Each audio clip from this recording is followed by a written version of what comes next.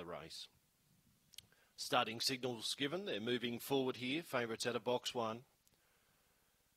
Green lights on. Lure's on its way. They're ready to jump here for the penultimate event, Mt-Gambier. Set. Racing, Lily's Lad flew the boxes, went straight to the lead from Fernando Deeds up to second. Hillbilly Road's out wider on the track, then Blue Bonnet.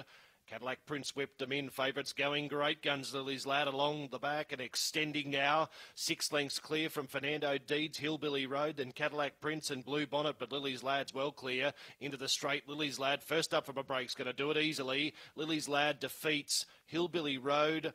Third over the line will be Cadillac Prince. Just then behind those was Fernando Deeds. Blue Bonnet, one of the last ones in and around 22.90. Lily's Lad. Impressive winner there. Kia Hurley, the trainer, defeats 8 Hillbilly Road for Cadillac Prince. 22.92 the run, 22.92. So the numbers now going into the frame. 1, 8, 4.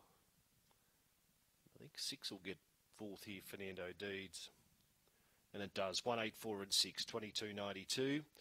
Margins won't be too far away. 4 lengths the winning margin. 4 with 1 length between second and third. 4 lengths by 1.